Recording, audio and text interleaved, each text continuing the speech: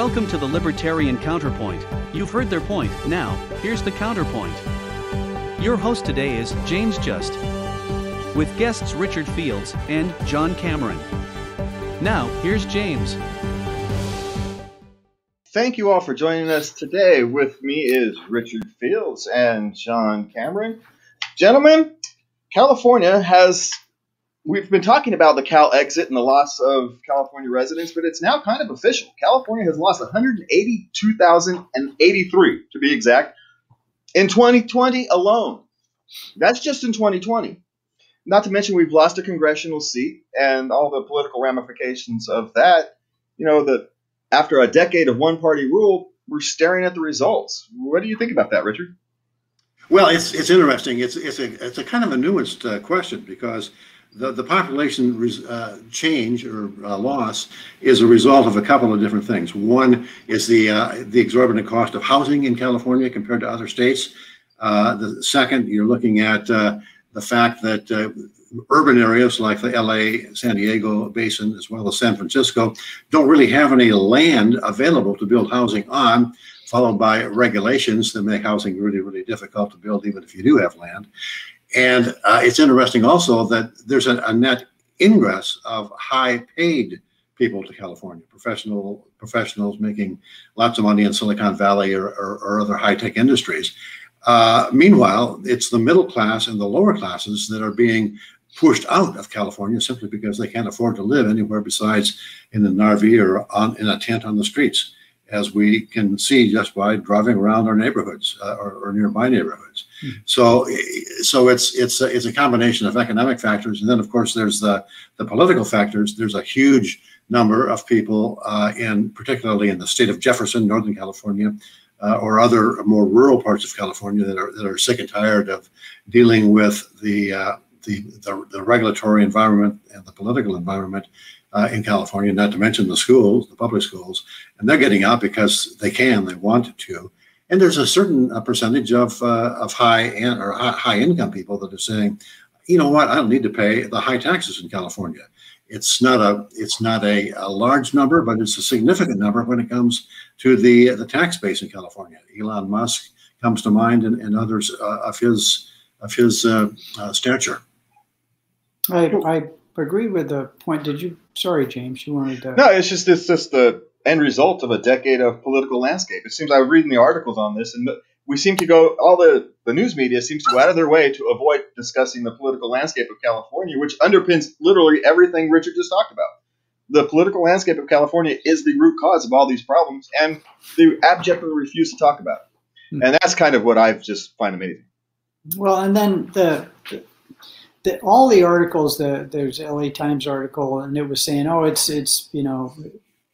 basically we have high income people coming out, and the people who are leaving are middle income or lower income. So it wasn't said, but it's like if you read it, the feeling you were supposed to get, well, this is okay because rich people are moving in.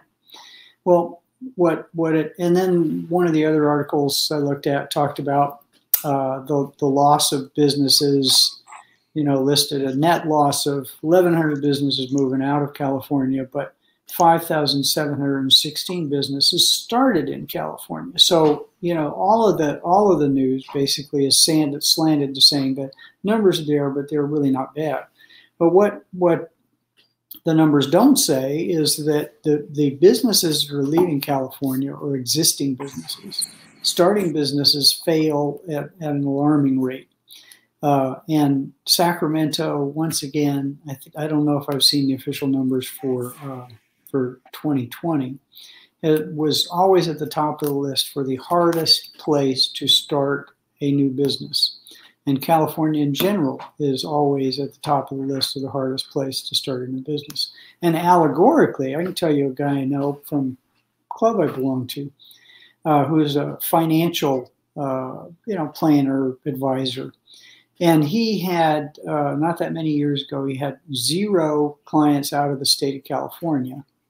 And now he has clients in 16 states. And many of these are, shocker, retired public employees who have sucked the marrow out of the economy of California and have left so that their huge California pension payouts that they get are not taxed at the highest personal income tax rate in the country. So, you know, these are all, despite what the article says, these are all high wealth people who are taking the equity out of their overpriced houses that are overpriced because of scarcity, and taking their wages their retirement, their obscenely high retirement that would otherwise be spent providing goods and services in California, and moving to places in the country that they're treated more favorably. And if you just want to do some common sense looking at this, just drive by Incline Village in Nevada, you know, which is close enough to California where people can get here pretty quickly if they want to, but just on the other side of the border, so people there pay Nevada taxes, not California taxes. And another little kind of straw on the already broken camel's back. I was talking to a developer who was trying to blame the bad state of California schools on Proposition 13, and apparently he didn't know that their state of California is getting $74 billion in property taxes, which is way, way, way more than, you know, based on the number of increase in students that it should be getting based upon normal inflation. And he was talking about New Jersey and other places where they have higher real estate taxes, higher property taxes. And he didn't seem to grasp the idea that one of the reasons you can have such inflation in house prices here is because those houses aren't marked to the market. If you're a retired individual living in a house that you bought 30 years ago, unless your retirement keeps track with inflation, if you were paying 3% or 4% property tax, or 2.5% even, or 3% on a mark-to-the-market house, which should probably cost about $300,000, but actually now sells for $1 million, it would be very hard for you as a retired person to pay your property tax alone, much less put food on your table and pay for gas and all the rest of that. So just the lower property taxes here allow the inflation in house prices as long as those property taxes aren't marked to market. So there's lots and lots of factors that support it. And there's one. Yeah. Go ahead. And one other factor as well, which is a federally induced factor, which is the slowdown in immigration. California is a massive net immigration state from Mexico, and that's been slowed. And so we're seeing an interesting thing happening. We're seeing people who would normally be against inflation or against the immigration saying, well, maybe we need more of it in order to avoid losing a congressional seat. It'll also be interesting to see how gerrymandering takes place once the districts are redrawn to compensate for the fact that we have one less representative from the state of California. Well, I think the state of California having one less representative is a wonderful thing. I think if they had about 50 less, because, you know, they keep talking about national elections, and, you know, the popular vote is never in favor of, but then you've got the electoral college, and we should get rid of the electoral college. But what if you factor in the automatic gimmies in national elections of the state of California and New York, a middle of the road or conservative presidential candidate is going to find a tough time ever capturing the popular vote, and that's as it should be. Our founding fathers were pretty smart when they set up the electoral college, because, you know, the idea is that, and also the Senate, you know, the idea is that you don't want crazy California imposing its will on Rhode Island or Idaho or the rest of that, so it makes a lot of sense. But it's never portrayed that way in the press. I'll be really interested in that the gerrymandering that's going to go on. I know James has some knowledge in that area that I didn't. Yeah, have. well, Maybe you want to speak to it. Well, I was part of the process, the first few rounds of the last process to choose the redistricting commission. I went to like round 4 before they released the list of terms that the commission had to work under. And essentially, the commission doesn't get to decide how to draw the districts. Not really. The boundaries are told you have to bring into account things like race, and economics, and all various types of factors that are essentially a Democrat wish list of how to draw a district. If you wanted a Democrat wish list of how to draw a district, it's what you've got, rather than what a normal human being would want and say areas of common interest, natural boundaries, freeways, rivers, major streets or natural boundaries. But that's not how they draw it. They draw it based upon factors that are purely political. And you're going to end up the same way. It's not going to change. We're going to end up, just look at the map. All you have to do is look at a map and notice that we're still gerrymandered to all heck. And so the commission didn't solve anything. Just look at the map. Looking at the way that South Orange, or the district that encompasses much of South Orange County, and they wanted to make sure they captured all of the quasi-conservative or middle-of-the-road voters in that part of Southern California. So it's you'd be hard-pressed to actually identify that. When you look on a map, you go, what? And it's pretty clear that it's designed to give greater representation to the people who are in power, and keep those who are out of power from ever gaining power. It's that's its only reason. There's a reason so many people run essentially unopposed. It's because these districts are completely gerrymandered to suit the party in power. And that's just the way it goes. But speaking, you talked about Sacramento earlier. The Sacramento Mayor and City Council got a pay raise, John. You and me, we're still here. We still here live in Sacramento. They gave our City Council and our mayor a pay raise because apparently other city councils around the area pay their people more, so they clearly deserve more money. Well, actually, the list, I'm glad you said that. It looks like Richard just disappeared. I'm hoping he'll be back soon. In the article that I read about it, that you were kind enough to provide for, there he is. He's on the far right of my screen, which is appropriate, I think. Every thumb. The cities they listed were all super high cost cities. It was San Jose and Seattle and San Diego and all the rest of that. They didn't list Modesto, Stockton, Fresno, any places like that. Your cities in Tennessee or in South Carolina or other places where their cost of political chicanery might actually be lower. They picked comps that were pretty high cost places to do business, or even dirty deeds, which is what the government does. So it's very interesting in even assessing their own pay. They didn't look at comparable cities in size. They just picked the most expensive, high cost labor cities they could find and compared themselves to that. So yeah, and they create a citizens commission for all this, but of course everybody on the citizens commission is a friend of. So it's how is that? It's a friend of somebody. So I hadn't realized how much they paid those people.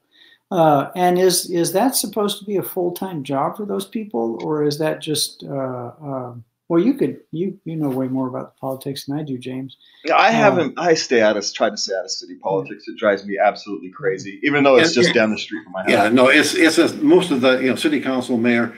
Most of those jobs are essentially ceremonial. They'll go around and shake hands and come to the city council meetings once a week or whatever it is.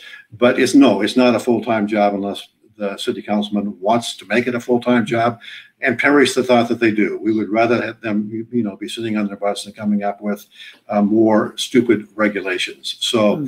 No, it's not a full-time job unless they want to be bigger mischief makers than they already are. And only in politics can the workers set their own salaries in effect, and that's exactly what's happening. Well, and virtue signal while they're doing it. Look at what a great job I'm doing. Wow. Yeah, No. but they're not doing a great job. Our cities are in shambles. The roads can't get filled with potholes. These development projects. I live on Stockton Boulevard. There's a handful of development projects going on, and you go to these meetings, and it's like going to a timeshare sales pitch. You know, it's just awful. You're going here. It's like we've already made the decision. It's just you're just sitting here.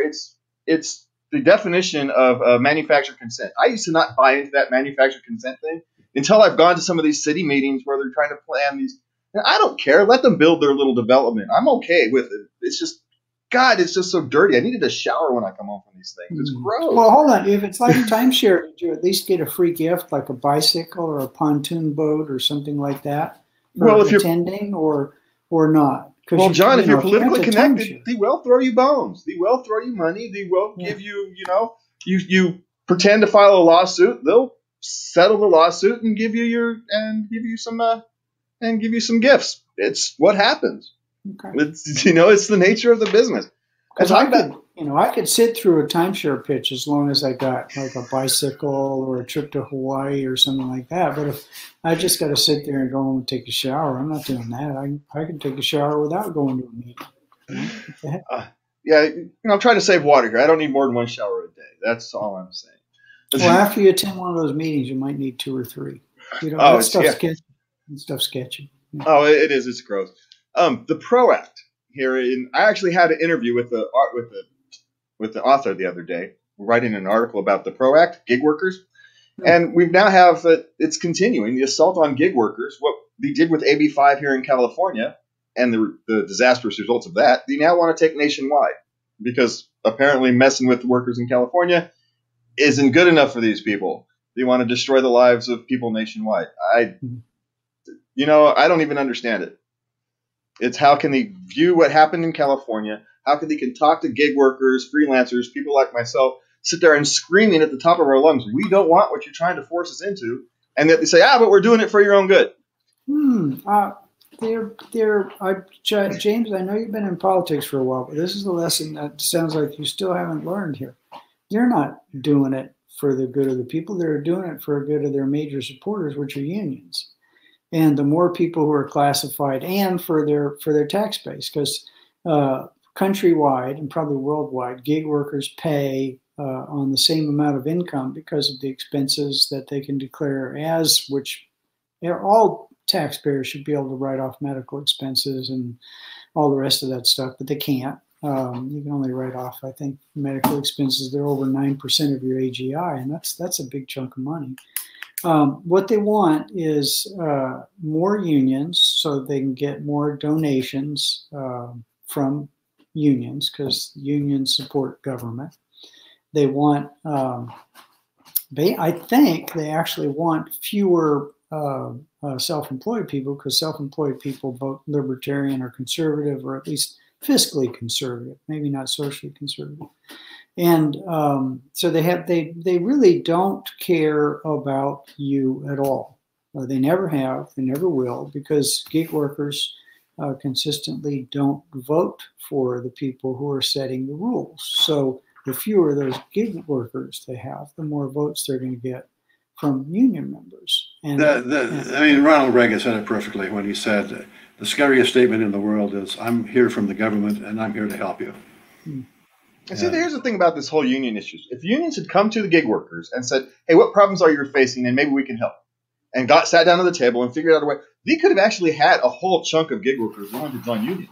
But that's not what they did. They came in and said, here's what you're supposed to want, and we're going to force it down your throat whether you like it or not. And then they wonder why we resisted it. It's just mind-boggling that these people are that actual dense. And it's and when you look at gig workers and the definition of, I don't know how familiar you guys are with the insurance industry. The insurance industry is one of the most highly regulated and controlled industries there is. What you can say to people, what paperwork they have to have, the sales process you go through, and all the rest of that.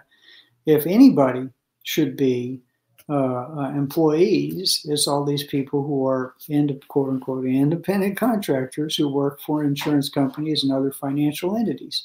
Super highly regulated. Every step of anything other than your marketing And even in your marketing, you can only say and send certain very, very particular things which have been approved by the organizations you work for, and say those particular things. But those people are not and will never be classified as employees. Why do you think that is? Because the insurance companies have huge political clout, and they give huge donations to politicians. So they will never fall under the category of employees, even though by definition, when you look at who's self-employed, if you're self-employed, you're supposed to have control over your hours, control over your means of doing business, control over your business, control over your communication, control over all the rest of that. And if you look at the very job title of an insurance sales and marketing, financial product sales and marketing, you will find that about 3% of their time is under their own control and 3% of the communication. So flat out, you just know that that there's no connection between what they count as what an employee should be and gig worker, other than the fact that gig workers don't have political clout, so they can force them to be employees, whereas insurance salespeople have huge political clout, so they can't. That's simple. Yeah. Well, so let's talk about California again. Some more immoral behavior on California. Millions are stuck in the child support system of California without actually helping the families. And we've seen this time and time again, where the father is forced to pay gets initially put a child support amount that is completely unreasonable. He cannot force to pay it. Then by the time you get a hearing 6 months later to get it put down to a reasonable amount, then you're now 6 months in arrears, and you've now become a deadbeat dad simply because the courts and the system has completely ignored the realities of economics. They want, these families to pay money they simply don't have, and then they don't even give all the money they pay to the kids. You take half of it. So if you have a $500 child support, you pay it to the government then gives $250 to the other parent and keeps $250 to repay child welfare, which of course is just kind of goofy. So I just hope this whole thing is immoral. It's one of these things that Kamala Harris, our new vice president, had a strong hand in putting together. Yeah, I mean, the thing about child support and the breakup of marriages in general is that when people have children, they're taking on a really, really important responsibility. And the two people involved in creating children should accept that responsibility.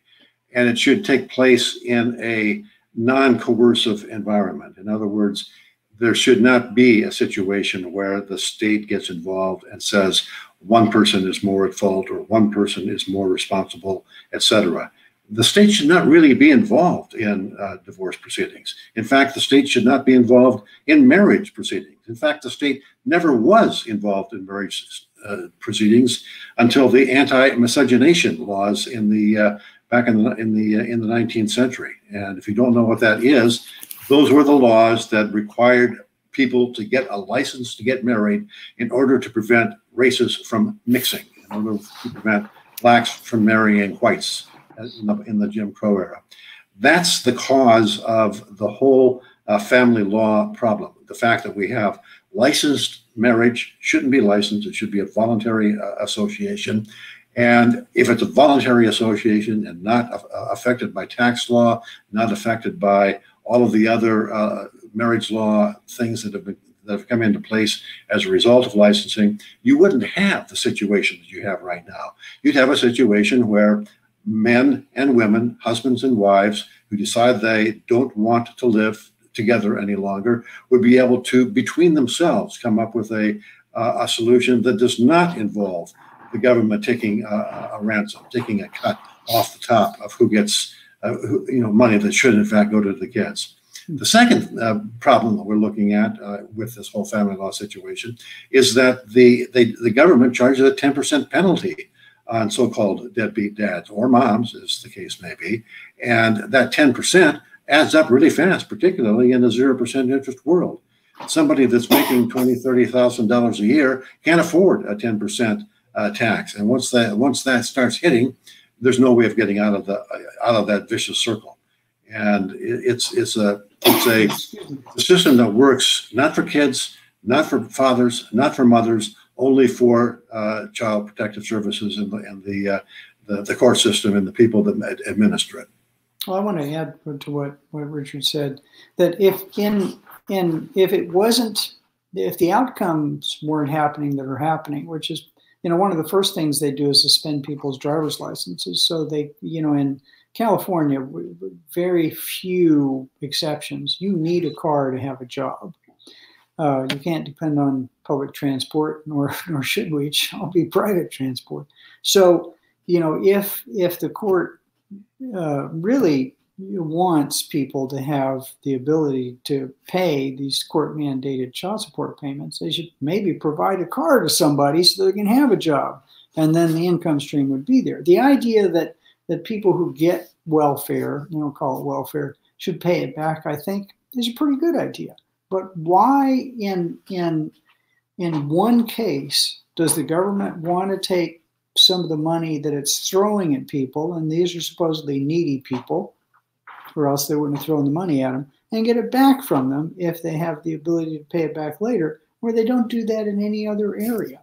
The people who are being punished are inordinately people of color, and we're supposed to be trying to help people who have been downtrodden for a long time. But the net effect of this law, just like Kamala Harris's other laws, the drug laws that she enforced, like the Gestapo and all the rest of that, most affect the people that the people in power are now saying they want to help. So we can once again pretty much take it to the bank that what the government says is the reason for doing what it's doing is completely disassociated from its actual reason. Yeah, the original, we're just about out of time, but the original reason for creating the system was you had upper middle class and upper class men who were ignoring the responsibility, and you said, well, we need to create a system to force them to take responsibility. And fair enough, but then we take that system and we impose it on the poor, and those people are still getting away with not taking care of their kids. They haven't even solved the actual problem. All they've done is destroy a bunch of families.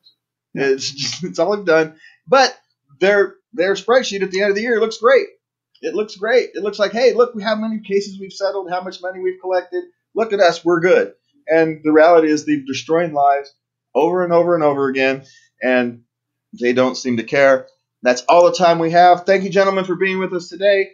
Thank you guys for watching us. You can visit us at libertariancounterpoint.com. We're rebuilding the website. And from all of us here, please remember to love everybody. Thank you, James. Thank you, James. I really appreciate the Thank you for watching the Libertarian Counterpoint. Listen each week in Sacramento on Comcast Channel 17 for Knuckleheads of Liberty on Monday at 5:30 p.m. and the Libertarian Counterpoint Show on Thursday at 8 p.m. Also on YouTube, Facebook, and podcasts everywhere. Please visit us at http://www.libertariancounterpoint.com. We invite you to come again next week for the Libertarian Counterpoint shows.